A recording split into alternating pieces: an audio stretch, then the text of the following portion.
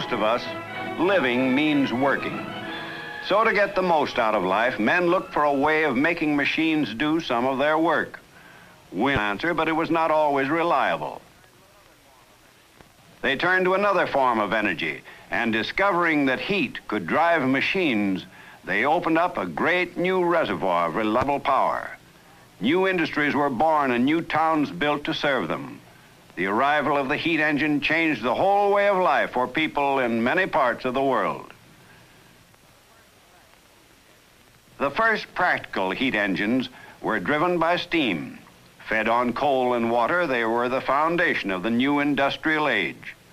Day and night they worked, pumping, driving, turning, consuming thousands of tons of coal. During the 19th century, coal was by far the best fuel available. It also yielded a valuable byproduct, gas for lighting and heating. But this gas was now used for another purpose, as a source of gas engine patented Otto and Langen in 1860. For years, men had been trying to do away with boilers and to burn fuel inside the cylinder. Now, coal gas made this possible. But these early internal combustion engines were temperamental, and their power output was too limited to challenge the power of the steam engine. It was not until 1877 when Otto adapted the principles of the four-stroke cycle theory of the French scientist Beau de Rocha that a really practical internal combustion engine was built. The Otto silent gas engine, as it was known, was the forerunner of all modern four-stroke engines. First stroke, induction. A mixture of gas and air is drawn into the cylinder. Second stroke, compression.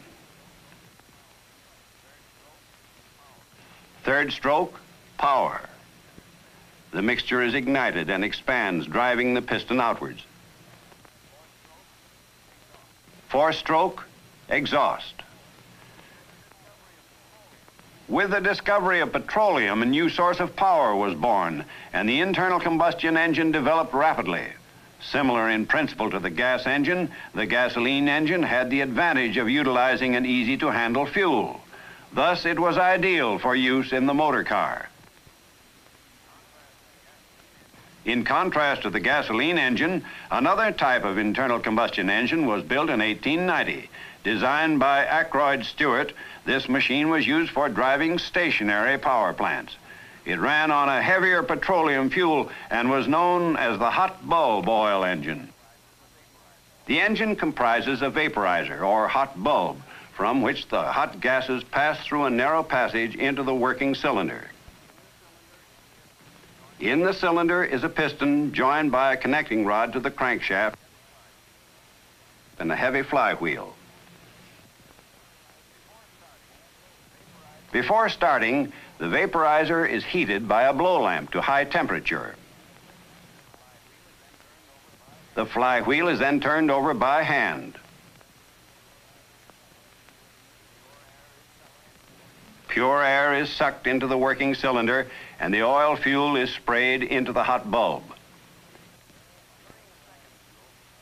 During the second stroke, air and vaporized fuel are mixed together and compressed.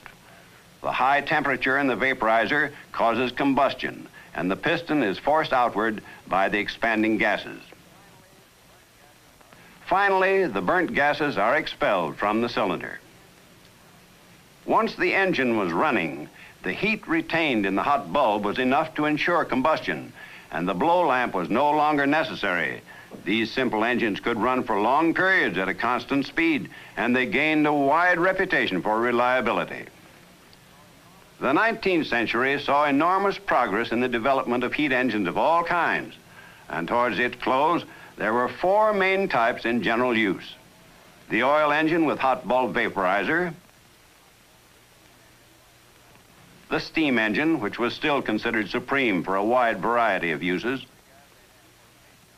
the gas engine for stationary power plants, and the rapidly improving gasoline engine. All these engines worked on the same basic principle of turning heat into work. But in each case, the amount of heat turned into work was small. The efficiency was low. 6% for the average steam engine. 10% for the oil engine. 17% for the gas engine. And 12% for the gasoline engine. Looking at these facts, Rudolf Diesel was certain that it should be possible to build an engine with a very much higher efficiency. Start, he was convinced of four things. He must get away from the steam engine entirely. Combustion must take place inside the cylinder. Air, not steam, must be the working medium. And finally, the air must be highly compressed so as to permit the greatest possible expansion. He remembered the pneumatic match, or fire piston. A small cylinder, usually made of wood or glass, into which a closely fitting piston or plunger could be inserted. The head of the piston was recessed so as to hold a piece of dry tinder. When the air in the cylinder was highly compressed, it became so hot as to cause the tinder to ignite. The fire piston gave a clue to a practical means of securing combustion inside the cylinder. Compression, ignition. Diesel adapted this principle to the internal combustion engine and described the cycle for the first time in 1892. A downward stroke of the piston. Pure air is sucked into the cylinder. The air is then compressed to the point where it reaches the temperature necessary for combustion. Fuel is introduced into the compressed air. Owing to the high temperature, it takes fire and produces heat, which is turned into work. During the fourth stroke, the spent gases are forced out of the cylinder. The first experimental engine was built at Augsburg in Germany during 1893. Most people were convinced that no machine would work at the high pressures which Diesel insisted were necessary for combustion and essential for high thermal efficiency. Schluss, Riemen einrücken.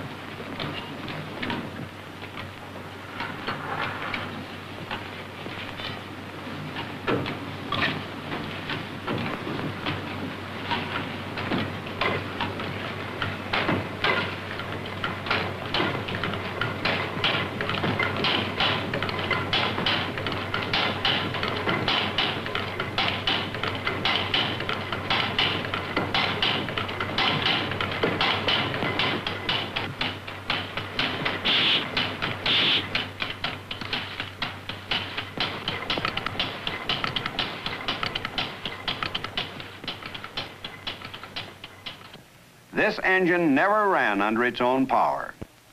One of the main problems facing Diesel arose from the high pressure inside the cylinder. An exact quantity of oil fuel had to be sprayed finely and accurately through a dense wedge of compressed air. It was found that the fuel pump by itself could not do the job effectively. So an air pump was added, which could blow the fuel into the combustion chamber. The principle was similar to that of a perfume atomizer. The method was known as air blast injection.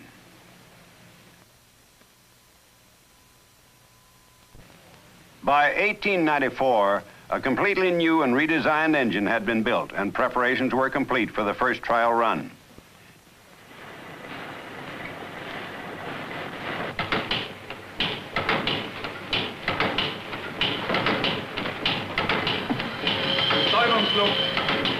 Aufdrehen! Jawohl.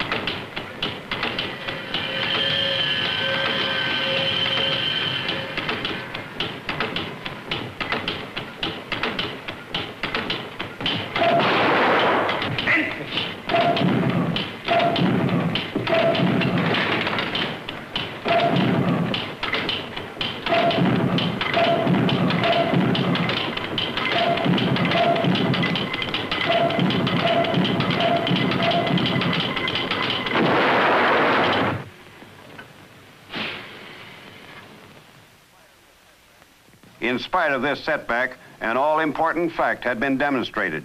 Compression ignition was a practical way of securing combustion, and an engine could be made to work on this cycle.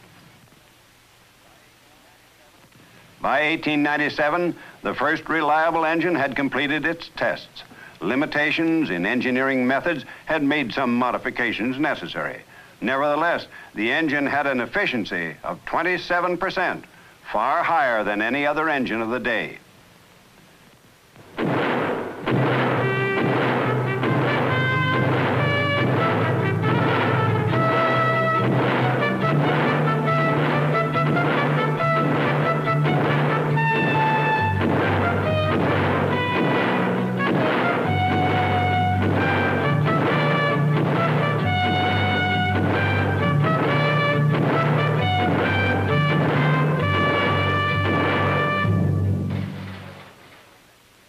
By the turn of the century, the diesel engine was in regular production. The first models built under license were large single-cylinder units with a maximum speed of less than 200 revolutions per minute. Manufacturers in various countries made some modifications to the original design, and a few horizontal engines were built. These were reminiscent of Ackroyd Stewart's earlier engine, but with much higher compression and no hot bulb.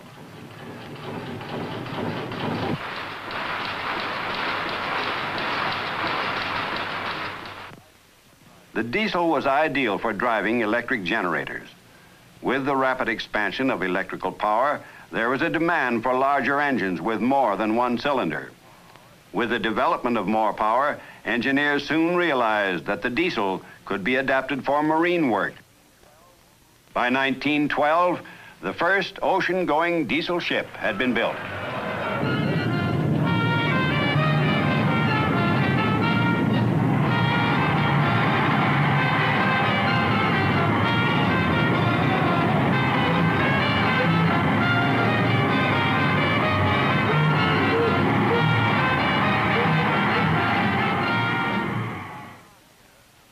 The Selandia of 7,400 tons was built at Copenhagen by Burmeister and Wayne.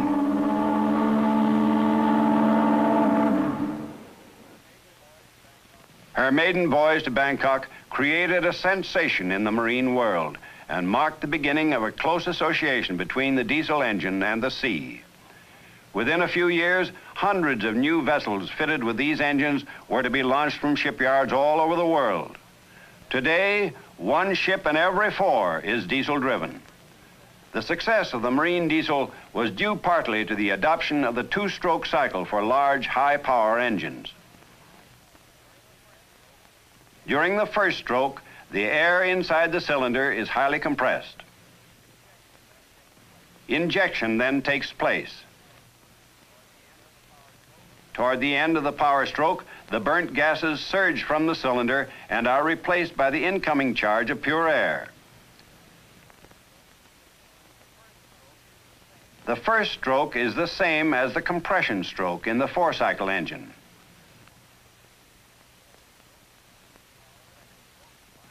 The second stroke combines power, exhaust, and induction and completes the cycle.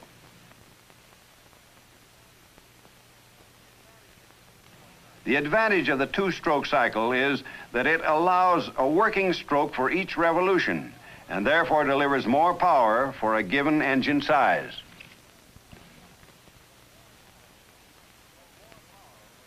But more power was not the only requisite. There was a demand for smaller and faster engines for certain purposes.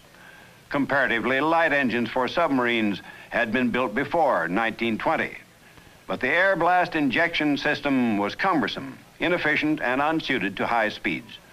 There seemed to be a limit to progress in this direction. During the 20s, however, a new system of airless injection was perfected and the air blast method was superseded. The so-called jerk-type pump meters an exact quantity of fuel which is delivered at high pressure and broken into a fine spray at the injector nozzle. The injection pulse is synchronized with the engine speed. The development of precision airless injection was a landmark in diesel history. Here at last was the opportunity to build an engine which would be light as well as powerful. 10 years of hard work and patient research were necessary before the high-speed engine could go into regular production. These engines are more sensitive than the low-speed types, and a great deal of work on combustion problems and the development of new fuels and lubricants was necessary. Then there were other aspects. For example, trucks, tractors, and small boats fitted with high-speed diesel engines may have to work in regions with temperature well below zero. Practical tests of starting and running at these low temperatures were carried out in special laboratories. This is only one example of the vast field of research and experiment which lies behind the production of the modern diesel. Today, engines of all types and sizes are in large-scale production throughout the world. Medium-speed engines for express trains, small high-speed engines for trucks and buses, diesels for tractors and bulldozers and agricultural machines, miniature engines for model cars and model aircraft, huge double-acting types for generating electrical power and for driving ships, two-stroke and four-stroke engines for 100 uses. The diesel has had a reputation for efficiency and reliability. Like every other machine, it owes much to the past. To Ackroyd Stewart, whose early work laid the foundation for the solid injection engine. To the pioneers who discovered how to turn heat into work. To the scientists who learned about the nature of heat. To the engineers who have adapted their theories to practice. And to the petroleum technologists who have constantly developed new and better fuels and lubricants. It is through their work and knowledge that we have the modern diesel, the most efficient and most versatile of all heat engines.